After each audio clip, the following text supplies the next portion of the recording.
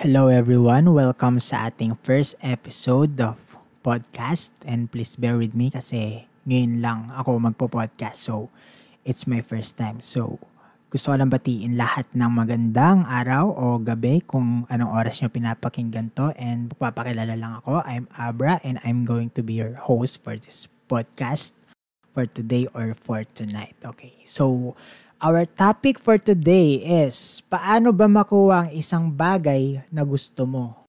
So, basically, ang topic natin talaga ay parang art on getting what you want, no? So, let's first start sa salitang law of attraction. Ayan. Kumbaga, kung ano ang iniisip mo, ay ma-attract mo siya.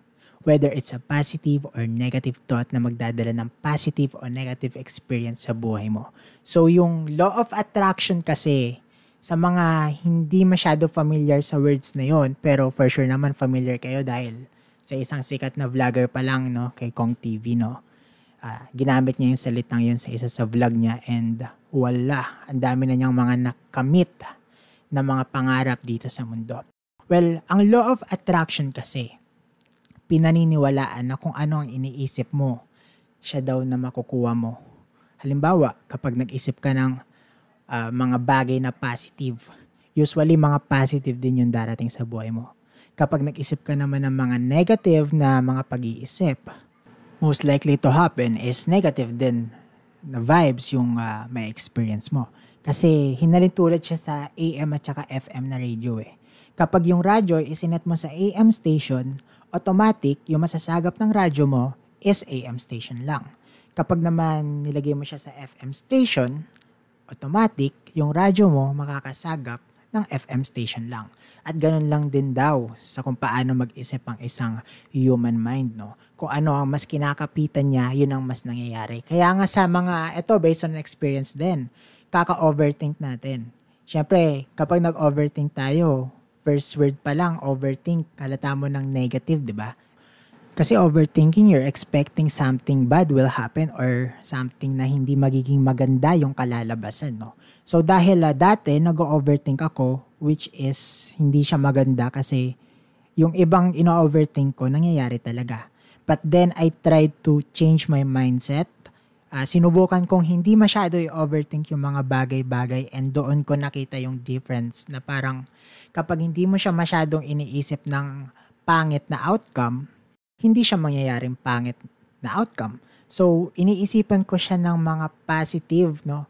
Parang optimistic view, no? Hindi ko naman to sinasabi na laging maging maganda yung iniisip natin kasi syempre may mga bagay na hindi naman laging maganda yung kinalalabasan. Pero ang sinasabi dito is wag mong pangunahan ng negative.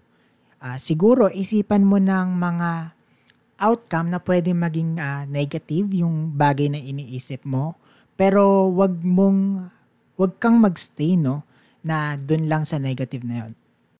Well, going back doon nga sa law of attraction, yun nga, no, kapag sinabi na kung ano yung mas iniisip mo, yun ang mas ma-attract mo, no. Ngayon, balikan natin yung sinabi ko about sa art on getting what you want o yung mga pangarap mo, kung paano mo ba maabot yung mga pangarap mo.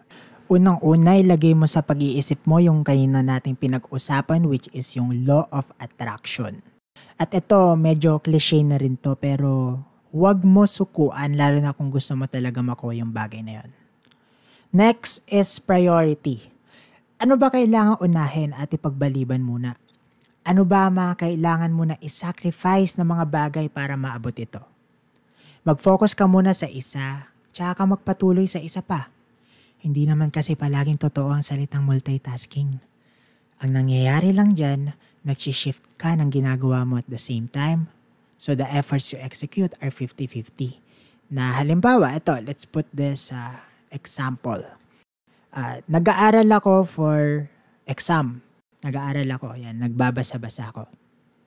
And then, gumagawa rin ako ng requirements ko sa isang subject. So, ang nangyayari, kahit sabihin mong multitasking, is hindi ka pa rin 100% nakafocus doon sa dalawang bagay na yon. Kasi you're just shifting things that you do eh. Mamaya dito magsusulat-sulat na ako. Siyempre, andun na lahat ng focus at attention mo. Mamaya dito na ulit ako, mag-aaral na ulit ako, magbabasa ako. Syempre, nandun na ulit yung full attention mo. So that is what I meant by priority. Ano ba talaga yung mas priority mo? Ano ba talaga yung mas kailangan mong unahin? Hindi ko naman sinasabi na talagang yun ang unahin mo. Pero kasi as much as possible, kung kailangan talaga ng full attention sa bagay na yun, di ba? Ibigay mo na 100%, wag na 50-50. Kasi sayang naman yung effort na binibigay mo kung hindi mo pa isasagad, no? Okay, the third is going out of your comfort zone. Huwag ka pangunahan ng hiya, ng kaba, ng takot. Bagkus isipin mo kung bakit mo ito gagawin. Kasi gusto mo. Kasi pangarap mo ito. Ngayon, paano mo hahabulin ng isang dream kung patuloy ka lang mananaginip at hindi ka gigising para kumilos? Ganito kasi yan parang hindi naman kasi babaksak lang yung apple sa puno para makain mo. Hindi naman yan yung bagay na gusto mo, so pagdadasal mo lang siya. I know, prayer works, pero maganda rin kasi kung kikilos ka.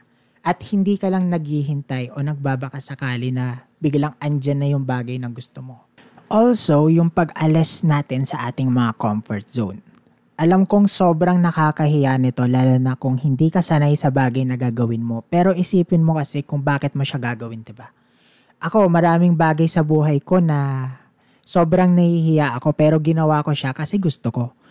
At dahil nagawa ko na siya, may panibagong experience ako ngayon sa buhay ko. Meron akong panibagong idea kung paano ba gawin yung isang bagay dito sa field na ito. Dito tayo natututong mag-grow, no?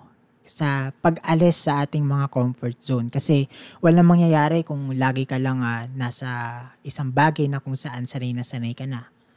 Okay, the fourth is grab every opportunity na darating sa buhay mo. Kasi saglit lang yan. Dadaan lang yan. It's either kukunin mo na siya o hahayaan mo lang siya dumaan at mawala na. For example, merong mga bagay na ini-invite ka tapos nahihiya ka. Pero gusto mo i-try. Ngayon, palalagpasin mo lang ba yun? What if yun na pala? Yun na pala yung bagay na magpapapunta ka doon sa pangarap mo. Kumbaga stepping stone, ika nga.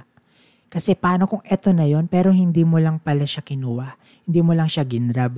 Hinayaan mo lang siya dumaan. Kasi etong mga opportunities na to na dumadating sa buhay natin is sobrang bilis lang yan. Dadaan lang talaga yan. It's either paparahin mo yung jeep na yon, tas sasakay ka, o mag-aantay ka na lang ulit ng isa pang jeep. No? Parang gano'n lang. And now the fifth or the last one is to be patient. Okay, a lot of people are confused between being patient and just waiting alone. What I meant is to be patient at hindi maghintay ka ng walang ginagawa. Be patient in a sense na huwag mo madaliin ang bagay na iyon. It takes time and action. Pinaghihirapan at pinagpapaguran yan. Katulad nga na nabanggit ko kanina, hindi naman yan biglang nandyan na. No? Yung pangarap mo na yan is hindi yan biglang nandyan na. Talagang gagawa ka ng action kung paano mo ba makakamit to. At lahat ng mga bagay sa paligid mo, kailangan mong i-utilize kasi syempre, paano kung yan din pala ang makakatulong makaabot sa pangarap mo kung ano man yung pangarap mo. So to summarize things up, unang-una is ilagay mo sa utak mo yung law of attraction. Next is i-prioritize mo yung mga bagay kung ano ba talaga ang mas nangingibabaw. Third is going out from your comfort zone. The fourth is grab every opportunity na dumadating sa buhay mo. And the last is to be patient, pero huwag kang maghintay nung wala kang ginagawa. Be patient na darating din yan at hindi minamadali. So that's our topic for our podcast for today, no? Ang art sa kung paano mo makakamit ang bagay na gusto mo o makamit ang mga pangarap na ninanais mo.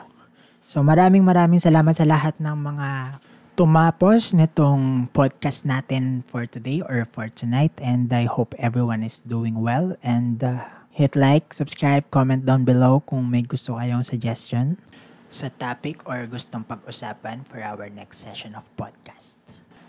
Once again, thank you for listening. Stay safe and God bless.